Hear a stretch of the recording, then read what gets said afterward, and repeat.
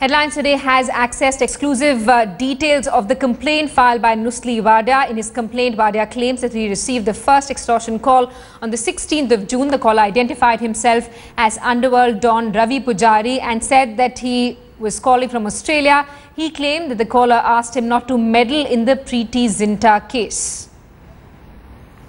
Let's get in a word from our correspondent Rasesh Mandani, who's joining us live from Mumbai. Rasesh, has the police been able to track down that call and identify the caller? Still on, but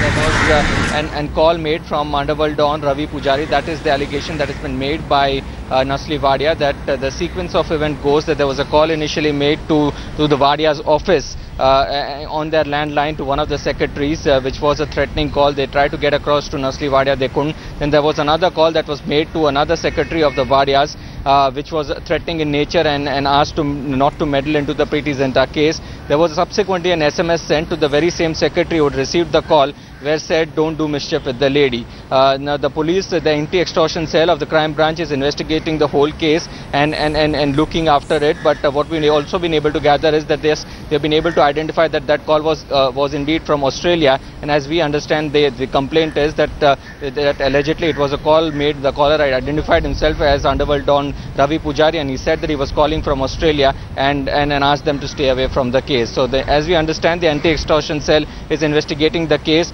but the whole underworld twist now to the rather infamous Preity Zinta Ness Wadia'a affair. Absolutely. Rasesh, stay on with us. It's also getting a word from our Mumbai Bureau Chief, Sahil Joshi, who is joining us live from the city. All right, we also have Rohit Khilnani, our entertainment editor, with us on the phone line. Rohit, any reaction from Preity Zinta's friends and family? No reaction from Preity Zinta's family and no reaction from Ness Wadia's family either. I'm right outside this house. You know, going by all the threats, I'll just show you what's happening here. Absolutely nothing. Going by the reports that there were threat calls from Australia and last night, and there were various calls and even an SMS. There's absolutely no security presence here. There's no police security. Absolutely nothing happening here. But of course, this has taken a completely different turn, almost at a time when everyone thought this is going to die down and there's going to be an out-of-court settlement. This has taken a different turn. What Preity Zinta obviously will have to do is that at least Preity Zinta or her lawyers will have to come ahead and say and completely disassociate themselves from this underworld threat, if at all. Yes, that's exactly what we have been hearing, that that he addressed himself as Ravi Pujari. The call was from Australia, but still, the matter is with the Mumbai crime branch, and they will investigate. And once things come out officially from the crime branch, we'll be able to throw more light on that. Right, and Rohit, any reactions coming in from the industry? Yes, today, in fact, after many days, we did manage to get some reactions from the movie industry.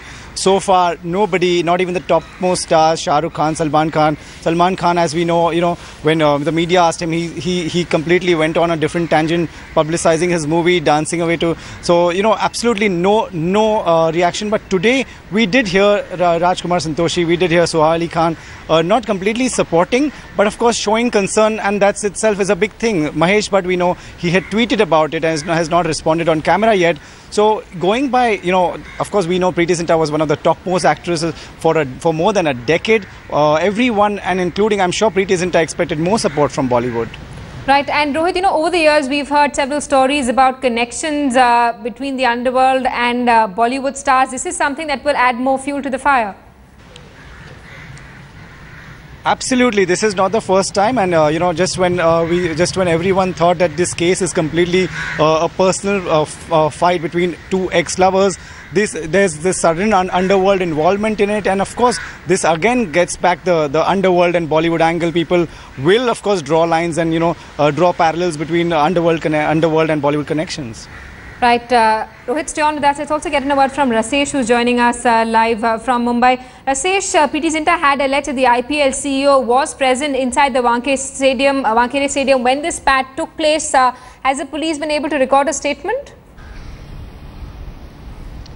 Well, the police has contacted the IPL CEO. That's what sources within the police tell us. I believe the statement is yet to be recorded, but whatever communication they've had with the CEO is agreed to the fact that Preity Zinta did give a verbal communication to Sundar Raman, who happens to be the IPL CEO, about the incident. But interestingly, Sundar Raman has said that he wasn't necessarily in that stand, so he would not know much beyond the fact that there was a communication made by Preity to him. Also, there's been a confirmation which has come in from the IPL chairman, Ranjit Biswal, who said that Preity did make a verbal communication to him about the incident. The police is in the course of gathering as much evidence as they can, speaking to as many witnesses as they can. The couple of witnesses that Preity Zinta has put forward from her side, reportedly happening to be businessmen who were present at the stand at that point in time. So the police is looking to speak to a range of people who would have possibly been there at the stand. I also believe police has asked for a list of the guests of Kings 11 Punjab franchise who were present in the stand, which is provided to them,